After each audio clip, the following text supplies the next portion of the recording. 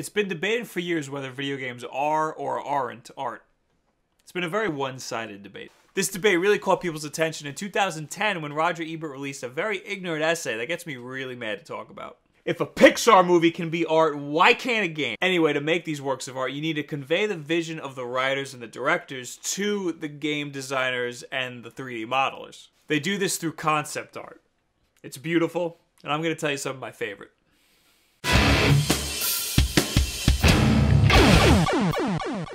Look at this game. The character models don't really hold up today, but the concept art does. Metal Gear has a very distinct visual identity, and you can thank two people for that. Hideo Kojima, obviously, and the lead designer on all of the Metal Gear Solid games, Yoji Shinkawa. His unique style is very different from most other concept artists. He focuses mostly on line work and shadow. Most of his stuff is done with just ink, or a very limited color palette. Why, here's a video of him whipping up painting a big boss. He's incredibly talented, and he gets the feel of the Metal Gear games across beautifully. All of the Assassin's Creed games have great concept art too. There are hundreds and hundreds of illustrated environments because, well, the Assassin's Creed games are pretty massive. These paintings are at their best when you can see the brushstrokes. That allows you to see the ideas that the artist had when he was making the painting. An important part of these paintings are the color and the lighting. This allows the level designers to get the color, the lighting, and the mood just right. It's easier to work out these kinks in a 2D painting than it is to figure them out in a 3D world. The character designs are nothing short of extraordinary either. What game do you think is next? You have to know. It's so easy. It's The Last of Us. This image right here is actually the first thing I saw of The Last of Us. And sure, there are plenty of other games that give off the same post-apocalyptic vibe, but look at the detail here.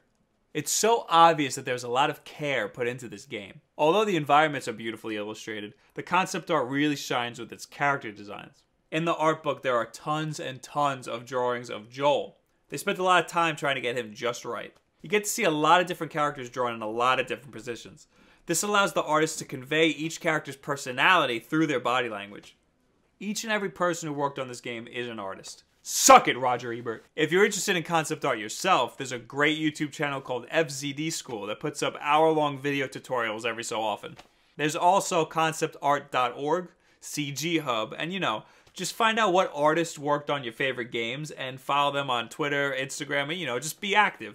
I'm an illustrator myself, and if you want to see what I do, just go to my website, bobwolf.com, and feel free to talk to me about anything that you see there. As always, like this video if you like it, subscribe if you really like it, share us, like us on Facebook, @ me on Twitter. Thank you very much. Have a good week. You may all know by now that I love The Last of Us, but I'm not just being biased here. This is a genuinely awesome documentary. They show you every single stage of game development here, even QA, and nobody cares about QA. Meryl from Metal Gear? Leela from Futurama. Yes. Even though she's got one eye. Still alright. I can deal with that.